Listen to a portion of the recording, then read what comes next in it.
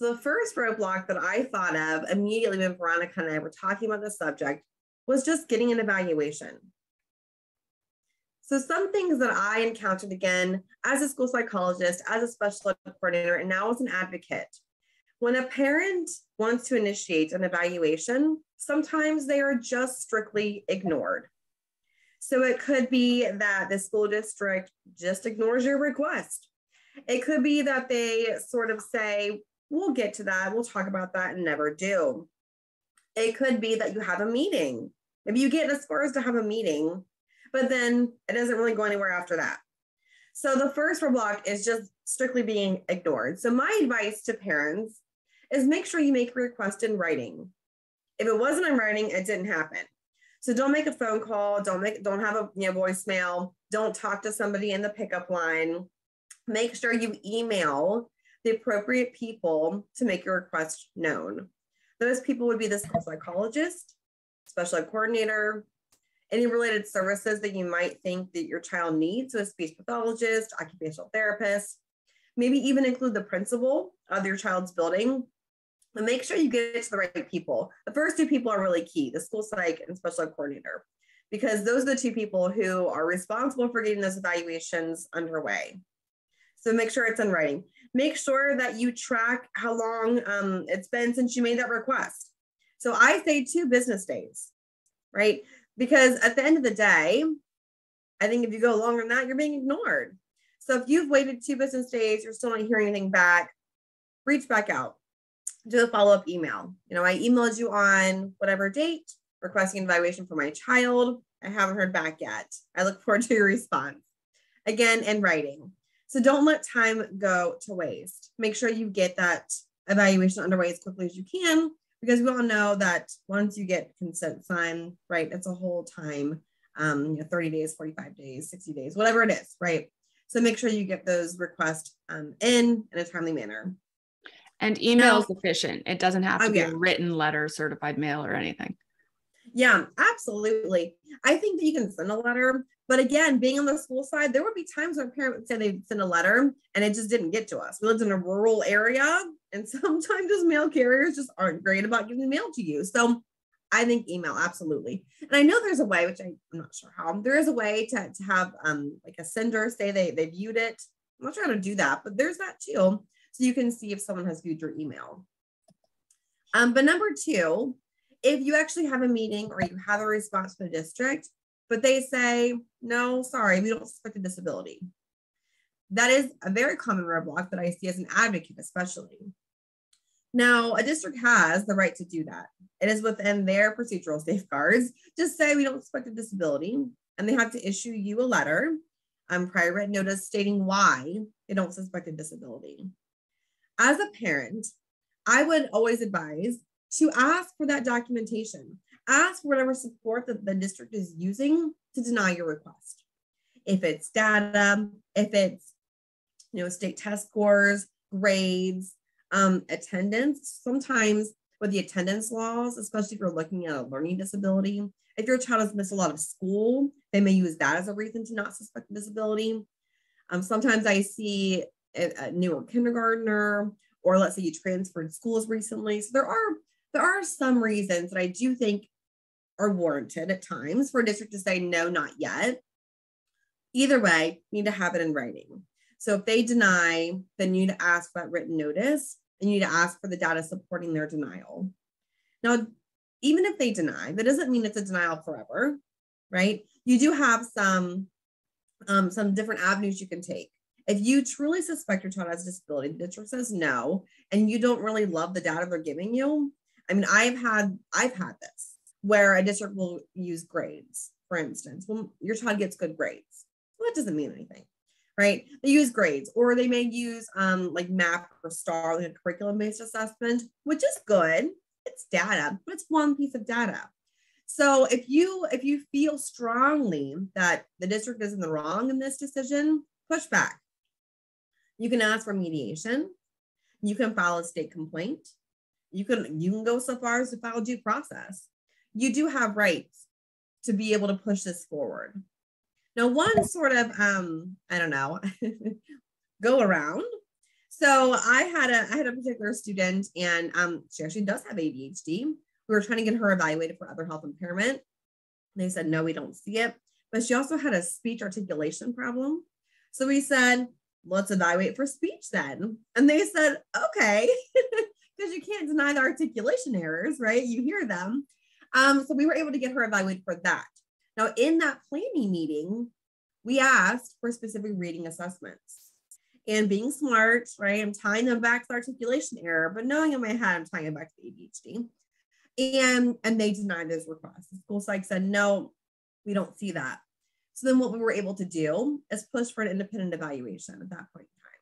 Because we said, hey, your speech evaluation did not cover all of our concerns. We made these concerns known, we made a request known, and you denied it. Therefore, we don't agree with this evaluation. And the district approved our request for an independent education evaluation. So one scenario where we're able to kind of go around the district's denial, because again, they denied the request initially, able to go around it with a different disability, and then got our independent education evaluation, which showed ADHD and showed difficulties with reading and executive functioning. We were able to then get the district to agree to redo their ETR. So long story, but there's ways around it. You got to be crafty and creative sometimes. Yeah. Can I jump in and ask a question here too? So yeah, how about for the situation where somebody's challenges maybe don't show up at school, right? But they come home and they have anxiety and all of the things that can go along with it. And it's significant, but it doesn't look like hardcore data at first. Like, what do you do then? Yeah, I mean, I've had a couple kiddos that have had autism, so not ADHD, but autism, where they can hold it together at school just fine. But yes, at home, they're a mess. And that has taken, honestly, a lot of time for the parent to collect data on their own. If that child is going to specialists outside of school, collecting data there, paying for an independent evaluation to get more information. And what you see oftentimes is that it takes time, but with that time, the child starts to break down those barriers with school. So I think especially young kids, they can hold it together for a while, but then they can't any longer. And then you see like sensory integration problems, or they kind of start small, but if you're looking for them, I think you can find them. And sometimes requesting like a functional behavior assessment for the small things is easier than requesting a full-blown ETR. So if you have a child that, again, usually it's a sensory processing where they're struggling, but it's not really affecting their overall performance in school, but it is, right? You can find those small things. So trying to have someone's eyes on the problem. Your OT is a great resource, or an IS, an intervention specialist that you work with closely. But unfortunately, I guess my answer to you is something that just takes time to really make your case and collect that data and that information to show to the school. Because you're right. If the school says they don't have a problem in school, then they can deny that request. Mm-hmm. So not an easy answer necessarily. But yeah, I think you just have to collect that information on your own. I think with the COVID shutdown, that helped because so many parents were at home with their kids and they were able to say like, hey, my student's really struggling to access the curriculum the way it's presented. And I think that helped a lot of cases that were kind of beforehand getting pushed. Thirdly is the RTI runaround. I don't know if you see this. I'm sure parents see it everywhere, but the law states a school district cannot deny an evaluation due to RTI, response intervention, or now it's MTSS, right? Multi-tiered systems of support. Whatever you want to call it, it's the same thing. And I don't know, honestly, I don't see it so much now, but as a school psych, I used to get that all the time from teachers. Well, we need to start interventions, 6 weeks. And then we'll come back to the table and then we'll talk about it, which they do, right? And they're like, they're making some progress. Let's keep going another 6 weeks. Or that didn't work. Let's try something else. Let's go another 6 weeks. And then you're looking at May. So just know that a district cannot, by law, deny that request due to collecting response intervention data or providing interventions. What the law says is while you're going through that evaluation, RTI should be happening. Those interventions should be taking place while you're under that 60-day timeline to get the evaluation completed.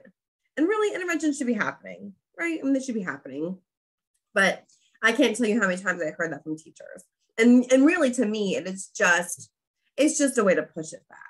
I mean, I get that interventions are successful and can be successful, but if you have enough information to support an evaluation, then just do the evaluation.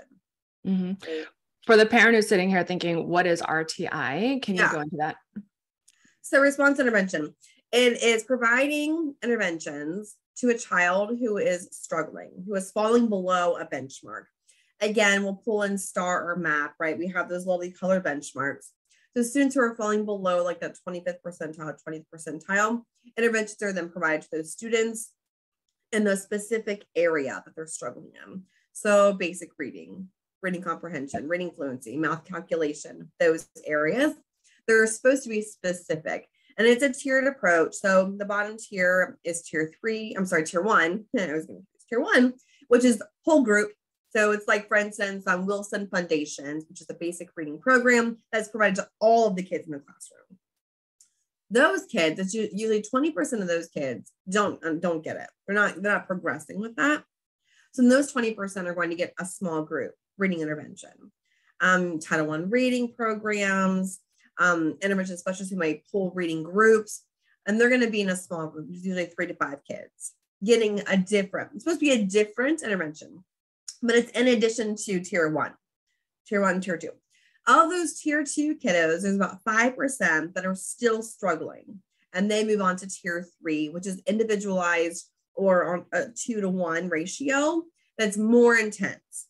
So the intensity increases, but again, you're still getting tier 1, tier 2, and then tier 3. And so usually you see interventions happening like 3 times a week, 3 to 4 times a week for a good period of time when you combine all those interventions. And then of those 5%, there's going to be a small percentage of kids who are still struggling, who then would be evaluated for special education services. So again, as you can hear me saying it, right, it does take time sometimes to get up to tier 3. It doesn't have to. Oftentimes you see kids coming in to the grade level and they already have data on those kids. They already know where they're struggling, right? So those interventions should be taking place regardless of the time frame. And it shouldn't be, hey, I requested evaluation as a parent, now you start RTI. No, that should have already been happening. So oftentimes schools will say, well, we need to, okay, tier 2 isn't working, we're gonna go tier 3. I'm gonna give it 6 weeks and we'll re-meet again. So it just is, to me, it's just a time factor, right? Those interventions should be happening all along. They should be happening throughout the evaluation. And 2, even if your child has an IEP, they can still be getting RTI services. Like if your child is struggling with math, and they have an IEP goal in math, let's say their reading comprehension is also struggling, but not to the severity that they qualified for a goal, they can still receive RTI in that area. And again, a lot of school districts nowadays, they all have district-wide RTI programs. These ones that I work with in Ohio. So hopefully your district does have an RTI program. But yeah, anyway, the crux of the matter is don't let them tell you we're waiting. We're waiting to do RTI before we evaluate.